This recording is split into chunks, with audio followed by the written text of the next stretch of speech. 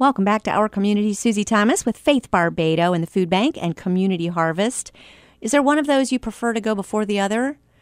If you want our official name, yes, it is Community Harvest, a program of the Akron-Kent Regional Food Bank. Community Harvest developed this prepared and perishable food rescue piece, and that will never change. With the help from the food bank and their huge footprint, we will continue to grow this, and that's something we didn't mention earlier that I'm so excited about. Community Harvest had only rescued food 5 days a week, Monday through Friday. Got it. With the merger with the food bank, we are rescuing food 7 days a week, and we're doing it outside of Stark County. So if you think about Community Harvest, the only prepared and perishable food rescue program in Northeast Ohio, with the food bank and the smart people that they have up there, we are already expanding. And to do that within 1 year of a merger, I am so grateful for the great partnership. Amazing. Absolutely, yes. And you're talking about food that would be wasted, yes? Mm-hmm. Yeah, 40% of food ready for harvest in the United States is wasted each year. We're talking about billions and billions of tons of food. And in your own household, Oh, no. I don't want to put you on the spot to make you guess. You want to no. guess the percentage that families waste each year? Practically all of my lettuce. Go ahead. How much? 25%. There's a lot of There's a lot of things that contribute to it. Sometimes families are just on the go and they're in a hurry and they make too much food and they don't want to mess with leftovers or whatnot. A lot of it is just lack of education about the sell-by dates on cans. I know with my son, I hope he's not listening to this, he's going to kill me. He will look at a can and I'll be preparing dinner, and if it's green beans that expired a month ago, he'll refuse to eat them. And son, it's just a sell-by date. Okay. Grocery stores aren't miracle workers. They're going to have food sometimes that trickles out that's close to that expiration date. So there's even an app. I wish I was prepared to share this with folks, but there's an app. You can look it up. You can scan your canned good, and it will tell you how long you have to eat it, which is amazing. Awesome. I'm sure we can Google that and figure out what it is. Sure. Okay, get that app. Help me understand this. There's a sell by, there's a best by, there's a used by date. How do we figure those out? Well, the sell-by date is the date that the grocery store has to sell. They have to food. sell it by that time. And so most grocery stores don't want to have a sell-by date if it's November 13th, for example, December 13th. And they have canned goods on the shelves that to say December 13th. It doesn't really look good for them to have that on the shelves. So that's the type of food that Community Harvest collects too. Sure. Our local grocers will collect that and donate it to us probably a month before. So there is a misnomer that Community Harvest will only collect food that's expired or it's not healthy, it's not great. Not the case at all. Still totally good food. Great food. And that's vacuum packed. That's going to last a while, even though it's been, well, my goodness, when you think when people can their own stuff, how long does that last? Like a year, right? Exactly. And most canned goods do last at least 1 year, sometimes up to 2 years, depending on the type of food. Mm-hmm. Sauces, red sauces, things like that have a shorter shelf life, but those canned vegetables and canned fruits, they can last a long time. So we could be a little more lenient when we're cleaning out our refrigerators and cut back that footprint so we're not throwing away 25% of our own home food. Mm-hmm. Oh, that's embarrassing. That's awful. Okay, well, you didn't make that statistic your own, so don't beat yourself up too much. Well, you know what I didn't realize was that powdered things, I don't think of them as going bad, but I actually found out that there was some cocoa on my shelf that was probably 2 or 3 years old. I did throw that away because I don't think about powdered things as ever going bad. Do you? Well, it's so funny. You have the Stark County Health Department in your back door. Right here, yes. We have a couple board members that would tell me, rotate.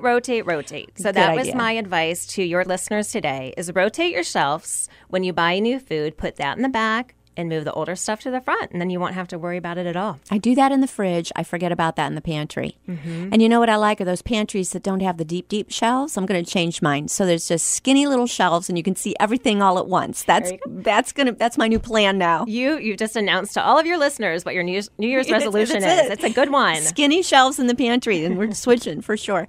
You've got a couple of things coming up here that look really fun, for one thing, to participate in, and also are going to do a lot of good. Help us know, what are they? Well, the first one that's going on through December is the Akron-Kent Regional Food Bank Holiday Campaign, and this is a great way to support your Akron-Kent Regional Food Bank and Community Harvest here locally by either donating money or donating canned goods. So we have a lot of people that are doing food drives in their places of work. They're doing it in their communities. They're getting neighborhoods together to collect canned goods for our cause.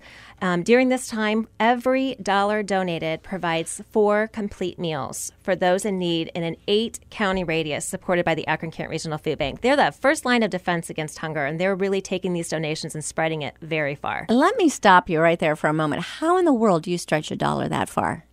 Well, I think that's with the food bank's capacity. As part of a 200 food bank member agency, they have all of the resources, the knowledge, the support to take something little and make it big. They're amazing. Yeah. So proud to be part of them. Super easy to donate online. You can either donate at the Akron-Kent Regional Food Bank at akroncantonfoodbank.org or feedingstark.org. Oh, I love that. Okay. Simple and quick. akroncantonfoodbank.org or feedingstark.org. You got it. Got it. Okay, so it doesn't matter whether, if you're in listening from Summit County, Tuscarawas County, doesn't matter. You can go to either one of those. Absolutely. Awesome. Oh, so nice to be able to donate online. This time of year, make yourself another cyber whatever and do some giving. Another Giving Tuesday. Doesn't have to be on a Tuesday, but hop onto those. What else have you got going? Well, you look like a runner. Susie, are you a runner? I'm a walker. Okay. But thanks for thinking I look like a runner. Absolutely. I am not a runner. Walker. I was a little winded coming up your stairs earlier. But the Akron-Kent Regional Food Bank has a really fun event coming up called the Selfless Elf. And this is their 5th year holding this event. It is being held on Saturday, December 16th. Registration starts at 6:30 in the morning. It starts at 8 a.m. You start at the food bank and you'll do your 3.1 run or walk and finish at the food bank. They have, what I heard, a surprise visit from Santa. Oh. And what I love about this, there are so many runs in Stark County and the area. They have the cutest elf socks, like striped socks that you get for participating. They have a contest for best dressed, and people come out in their festive attire. It is so much fun, and I love that it's the perfect way to wrap up the holiday campaign, get people excited about Christmas. Hopefully that the weather could be even remotely close to what it is today. What a beautiful, that'd be great. Beautiful day. Where are we located here? December 16th, where do we show up and what time? It starts and finishes at the Akron-Kent Regional Food Bank at 350 Opportunity Parkway. Registration is available online at selflesself.com. If you register early, it's only $35, and race day registration goes up to $40. Now, do we bring any canned goods with us, or we just come dressed really festive? We dress like elves, is that it? You can dress like elves Anything? or Santa. Ugly sweaters? Festive. Ugly sweaters. I've seen a lot of those, especially this cold weather Yes. coming up. But yeah, we always take canned goods. Of course, you're welcome to bring those as well. Okay, so go to selflesself.com, not .org. .com. .com. Okay, and then it'll have all the registration information there. We can get registered, and that sounds like a lot of fun. It is a lot of fun. And walkers as well as runners. Absolutely. And only 3 miles. Yeah, they have a separate category for serious walkers. So, yeah, you're in. Okay. I don't know how serious. Signing up. That sounds like a lot of fun. December 16th. And tell us again, I'm sorry, the memory's first thing to go. What time does that start? 8 a.m. 8 a.m. Ooh, bright and early. Okay. Then the one that we just look forward to every year in the spring is so much fun. Celebrity Cuisine. Love that you do this. Talk about that. This is by far my favorite event. I think it just summarizes the Community Harvest program so well. We were started by Tri-County Restaurant Association and other restaurants in the area that were disheartened by the amount of food that was being wasted. So Tri-County started this event for us 26 years ago. And they bring out their local restaurant partners and purveyors. We typically have between 30 and 40 restaurants that donate food that evening for a great cause for Community Harvest. Folks pay one ticket price of $30. Amazing. We made a commitment to make sure that anybody can attend this event. So we don't have a high ticket price like some events in the area. We want everybody to come out and enjoy themselves, enjoy good food, great friendship. Ryan Humbert will be our radio personality again this year. Good. He's hard to part with. We really love our Ryan. Yes. So he will be the entertainment again.